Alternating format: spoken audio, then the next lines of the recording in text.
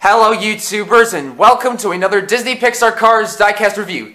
Today we're going to take a look at Xanadu Bumpers, the Volkswagen Beetle from Cars 3. Now before we get right into the review and the retrospective, let's start with the unboxing. So here we've got her artwork, her diecast sealed inside. The old Cars logo, which is rotated, and the desert background, and the Cotterpin logo with a teacup saying, and the words Cotterpin, and the words the Cotterpin, which she's from the Cotterpin series, the Mattel logo, and the name Xanadu Bumpers.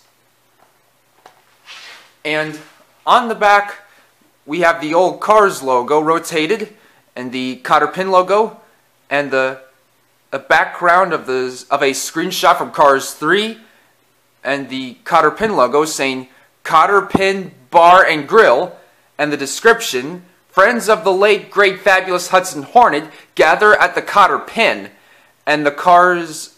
And here we have the cars on the back, which I don't have, are Jenny Toland, Bill Revs, Vanden Kerr, and Andrew Vrooman.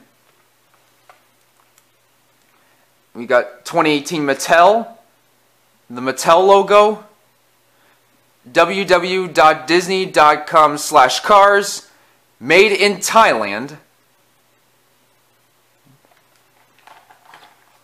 So now, without any further ado, let's get right into the unboxing. Now I'll be back as soon as this had been unboxed.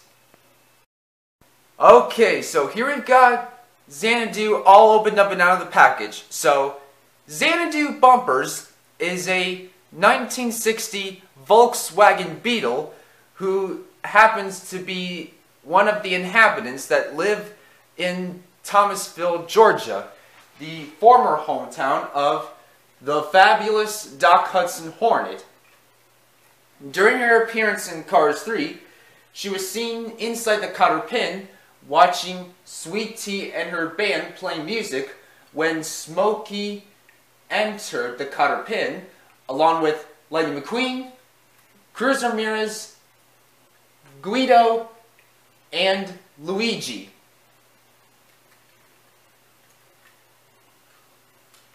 She was also the second Volkswagen Beetle to be released by Mattel in the Disney Pixar Cars diecast line after Cruz Bisoro from Cars 2, who I unfortunately don't have.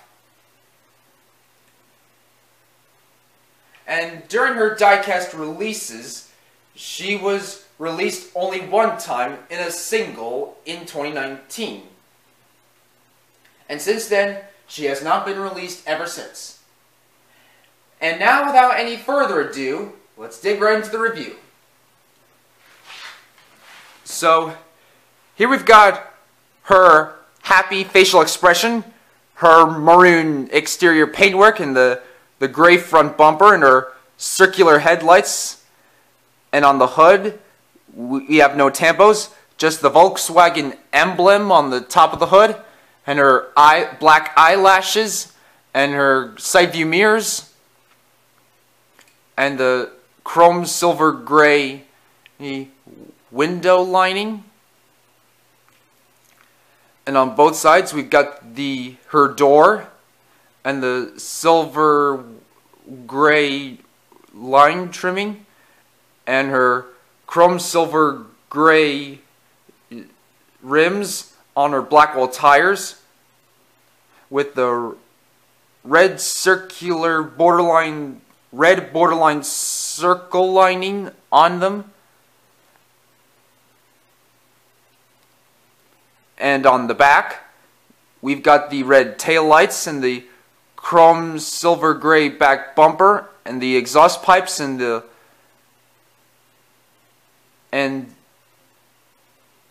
the license plate saying let me see.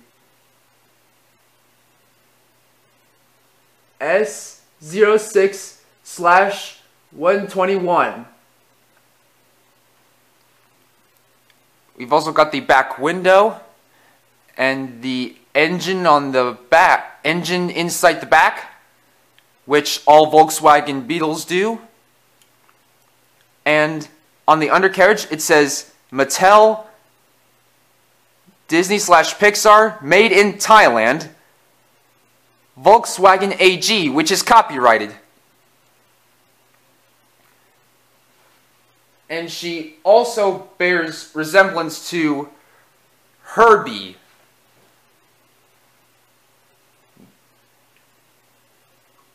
And she's also another Cars character to be copyrighted by Volkswagen, along with Fillmore. And that is it. So now let's pull up some of the other Volkswagen Beetles. We have Herbie, Pollen, a Carzosi of mine,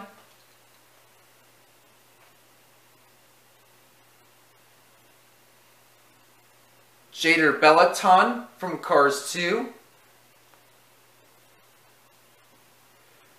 Rennie, another Carzosi of mine, and the Easter Buggy, even though the Easter Buggy is a 4x4. Oh.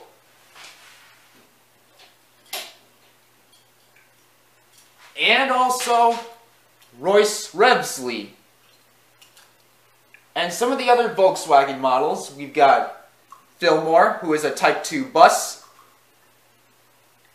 and Gia, who is a 1969 Carmen Gia Type 14. And some of the other Thomasville inhabitants, we have Smokey,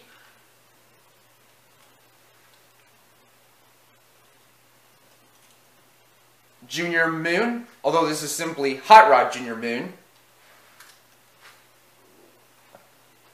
and River Scott, although this is simply Hot Rod River Scott,